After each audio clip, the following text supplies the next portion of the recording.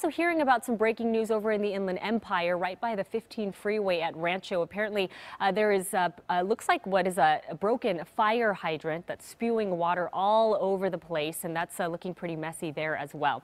Here it is, a southbound 15, right there, where you can see the geyser kind of spewing out right next to the building there. This is right at Foothill Boulevard, and they're working to get this under control. Again, this is breaking news. Live pictures that are coming to you right now just off the 15 freeway. Firefighters are there at the scene. Hopefully they get this under control, and we'll be keeping our eye on this for you.